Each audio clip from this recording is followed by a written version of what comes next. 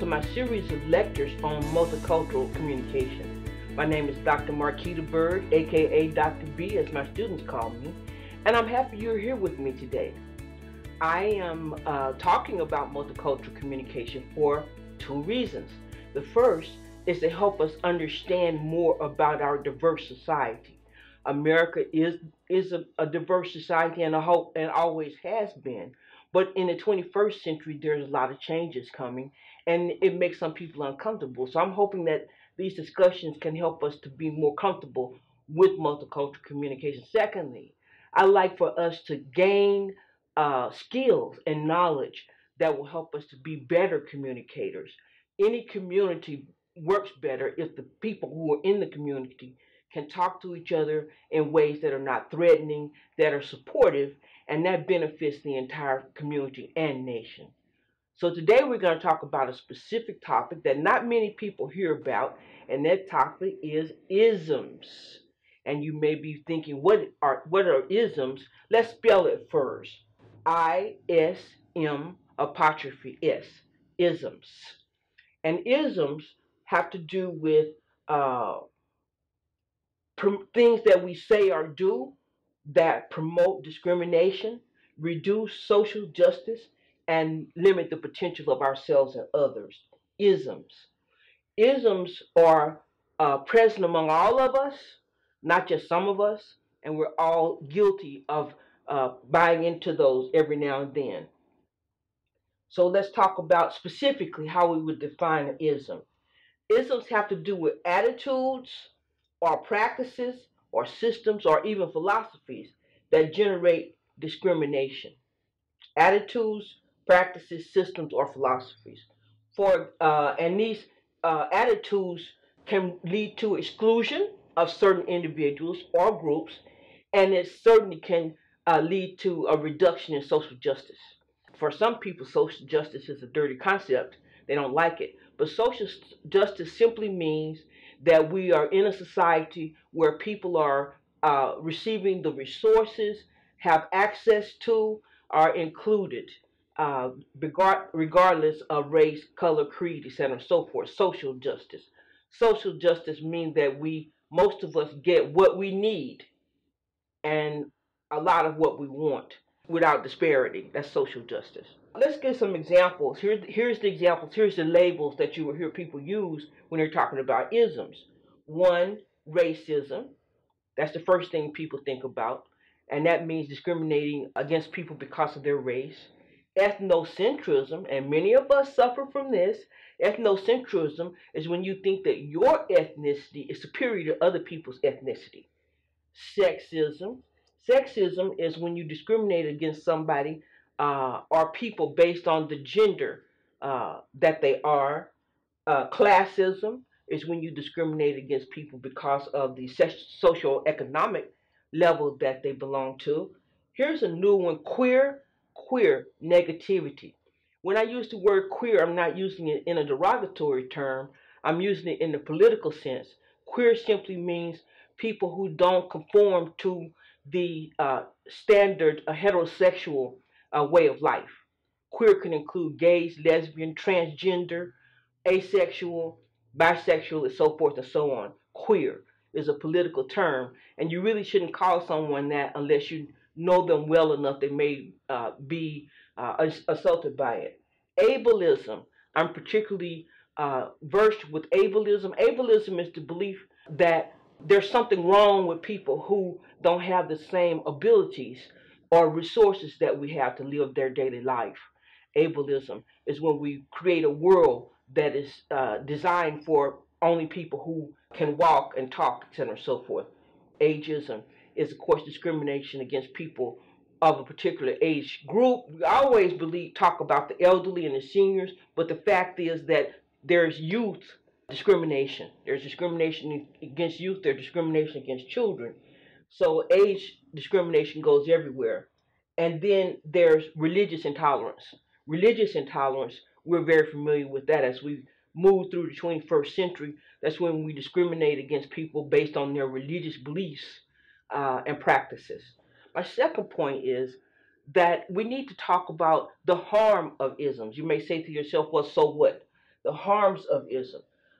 They first deny the rights of others and ultimately yourself. Uh, it reduces the resources that we have available, and it reduces access to people or individuals or even organizations based on their membership in a group. For example, if you have an organization that doesn't allow, that doesn't promote the speaking of all people in the organization, then that organization loses access to certain information because everybody doesn't have the same information. We often see people who are middle aged don't want to hear from young people because they'll say, well, they don't know anything. Sometimes I will think that about my students.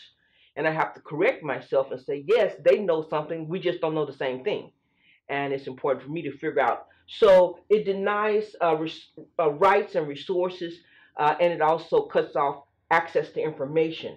It fails to recognize the individual. So we don't meet all of the people who are handicapped. We don't meet all of the people of a particular religion. We meet one person, two people, but we categorize them all and then discriminate against them all, regardless of who they are. And so that is the harm. That's the harm. That not all of us are included. And when you leave people out, you lose resources and information. So it hurts all of us. Now the big question, point three, is who engages in isms? Now, often when I give this lecture for groups who are studying diversity, they start out thinking, well, it's the power dominant people who do this. It's the white people who do it. That's what you always want to hear, is the white people who do it. The fact is that every single group, all individuals engage in the isms. And that's a shock to everybody. And they may engage in the isms toward people who are outside of their group and then also inside their group. And let's talk about that. That's a very interesting idea. So I want to start out with the idea that it's not just the power dominant people. For example, within African Americans, sometimes we discriminate against each other based on skin color, and that is called colorism. And we discriminate against each other because of the straightness or curliness of our hair. There are people who don't like their own people. For example, I know Mexican people who don't like Mexicans. I know white people who don't like whites. I know blacks who don't like blacks. I have Filipinos. How do I know this? Because I know people who told me this. I know people who discussed this. And so these things actually exist. So that's internalized isms. That's internalized racism, internalized sexism. There are women who don't like other women. There are men who don't like other men. That means you've internalized the ism and then project that out to other people, which is extremely dangerous. I'll give an example. My father, my dad, who's passed away now, we had a very difficult time getting him to go to a senior housing. And the reason that he didn't want to go there is because he didn't like old people. Now, he was 75, but he didn't like old people. He didn't want to be around old people. If I took him somewhere and I, wanted to take him to a group that was his age, oh, I want to be over there with those old people. So he discriminated against senior citizens. A woman who was a minister for me in past years admitted to me that she didn't like white people. And what she said was, I never imagined that white people could suffer until I went to a veterans convention and saw all the elder white veterans who were suffering. And you see how dangerous that is if you can't empathize because of the isms. And as I said, I have neighbors who told me they don't like Mexicans, and they're Mexican. So that's when you internalize the ism and you turn it toward yourself and you turn it toward the people who are in the group. So it's not just the power dominant, it's not just white people who engage in these isms. I have students here in this community where we have highly diverse population in the schools. I've had white students who are going to predominantly brown high schools, and they talk about the discrimination that they experience as a white person in that community. And it's just as damaging as having a brown person have to experience that in a white community.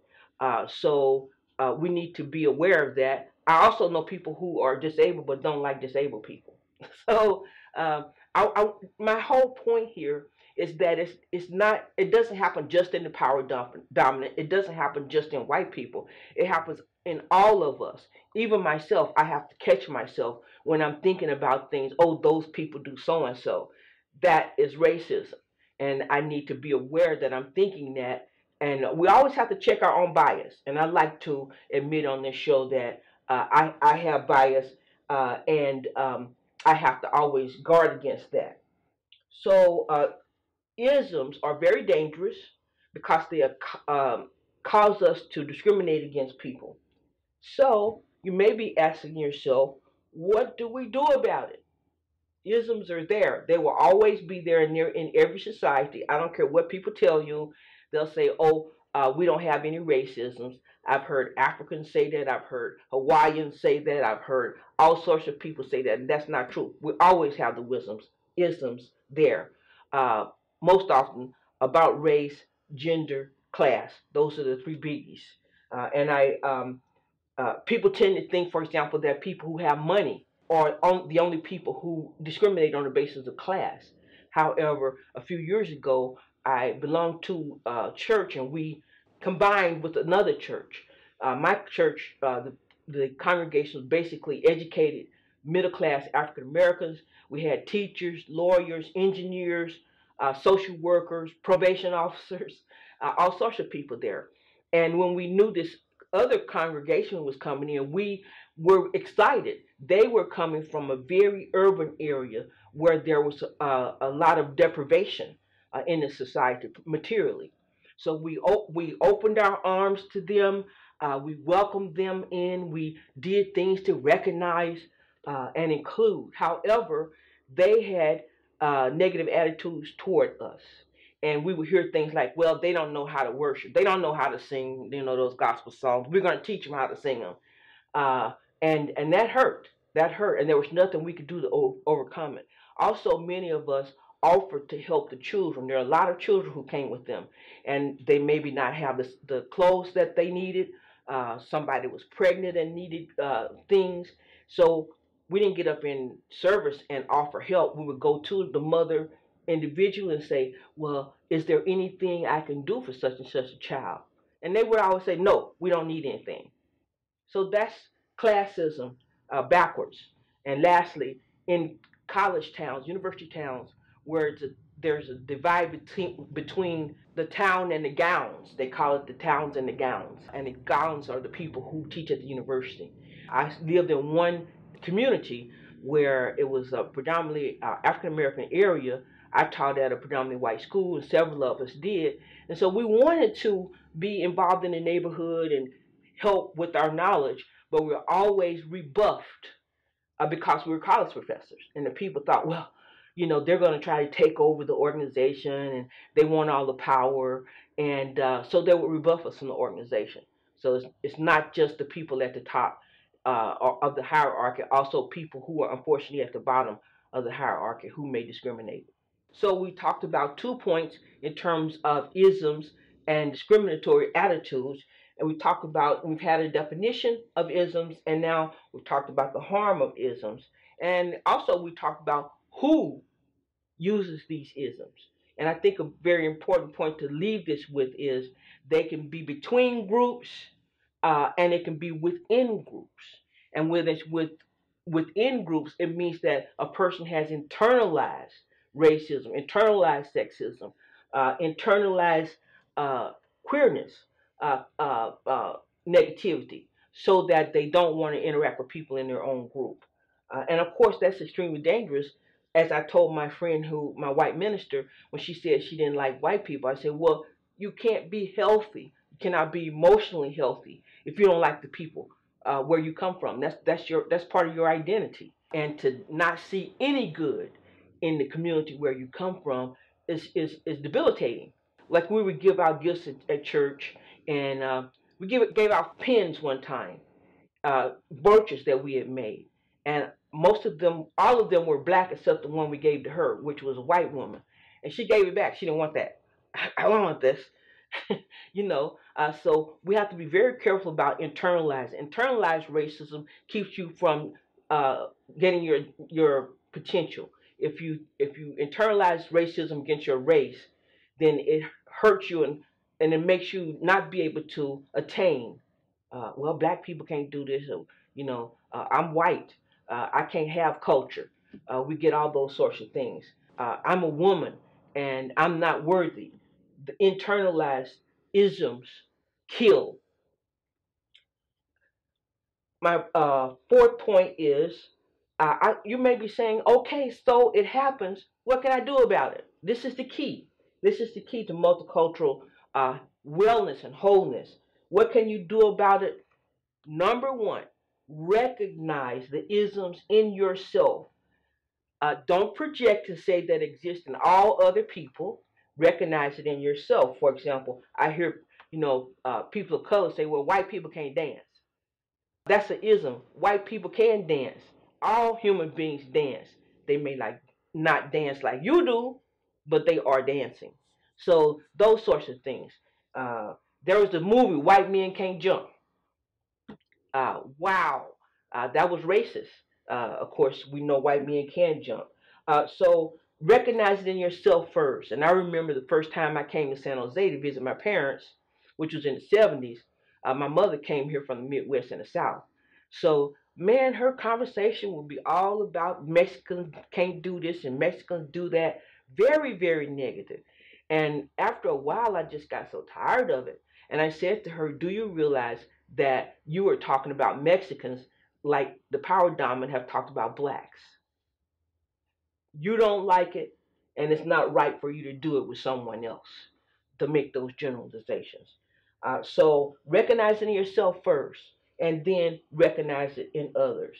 The second thing is to realize that the person who is engaged in these isms may not be aware that they are. People don't, we always think, well, they know what they're doing. Not necessarily so, because isms can come from habit. They can come from how you were raised. They can come from defensiveness. They can come from fear. And so they may not understand the racism. And so you need to be aware of that. Don't jump to conclusions. That's very important. Second thing, you're going to have to decide how you want to respond to the ism. So you understand it. The person may not be aware. And then you think, well, what should I do about this, or should I do anything? We know from a study from Harvard Public Education that people of color who respond to the isms tend to be more healthy physically and emotionally than people who don't. Women who are discriminated against, children, etc., and so forth. Well, we don't let children respond because then they get smacked for being smart. But we need to determine if the harmful effects are worth responding to. You can't fight every battle. You cannot respond to every ism. So is it important enough for me to say something about it? Then in public, you may say to the person without hostility and anger that this thing that they've done is racist or sexist or religious intolerance, those sorts of things. You have to say that first, call them out, and then describe what they said. Don't assume that, oh, they know what they said. Maybe not. So you describe what they said. For example, I used to go to this fast food place, and they got a new manager. And so the new manager will always refer to women clients as honey or hun. And so the first time I went there, I spoke to him privately and said, hun or honey is a intimate word. And that's a word that you will only use with your child or your lover, somebody that you know well. This is a public place. You don't know me, so don't refer to me as honey. And so I spoke to him about what he said. I identified it as an insult, and I told him how I feel. When you call me honey, that I feel like you're trying to diminish me, to treat me as a child or an instrument. And then I said, I hope the next time I come, you won't do that. You ask them not to do it again. This takes thinking, and it takes emotional control. I felt that it was important because I went to that place a lot, and I didn't want to be angry every time I left. So the next time I went again, that first time I said it from my car. which is I'm sitting low, he's sitting up. The next time I went in there to get something, and again he referred to me as honey. So that time I was able to say to him again, I was here last week and I asked you not to do that, call me honey or anybody, because it diminishes people, and I hope you don't do it again. So then he explained. He said, well, I called when I thought that was being friendly to women, and so was able to say, no, that's not friendly. That's the diminishing. So next time I went, he didn't do it anymore. Now I don't know if he still called other women honey, but he didn't call me honey, and that was the key. The last thing, well, the fourth thing is understand that the ism is not about you. This is the thing that kills people. When people are racist, people always think it's about them. It has nothing to do with you. When they're sexist, that it's about them. It's nothing to do with you. And once you think that it's about you, then you internalize it and you feel bad. And my notion was always it's about the other person. The isms are about the other person. When I went to college, I went to college in '68 to a predominantly white school. We were the largest class influx of incoming black students. And I had teachers who were very racist. I had teachers in class who would say, I don't think colored students should be here. I had teachers who wouldn't call on me. I was there for a whole semester, and they wouldn't call on me. And of course, I dealt with that by simply starting blurting out answers. And after I did that for a while, they knew, okay, we got to call on Marquita because she's going to say it anyway. So those sorts of things. Understand that it's not about you. And lastly, don't let the ism stop you. Don't let it stop you. Don't say, well, these people are racist or they're sexist or they don't like my religion. What does that have to do with you? Don't let it stop you on your progress. Don't let it stop you from going where you need to go. So today I've talked about isms, which as you can see, I'm very emotional about. And if you want to learn more, then you should go to the PowerPoint link at the bottom of the video and see my PowerPoint and also some lecture notes. So thank you for being with me today. I hope you've enjoyed the lecture and learned a lot. Join me at the next time, and I will leave you with the words of Mr. Spock from Star Trek, live long and prosper.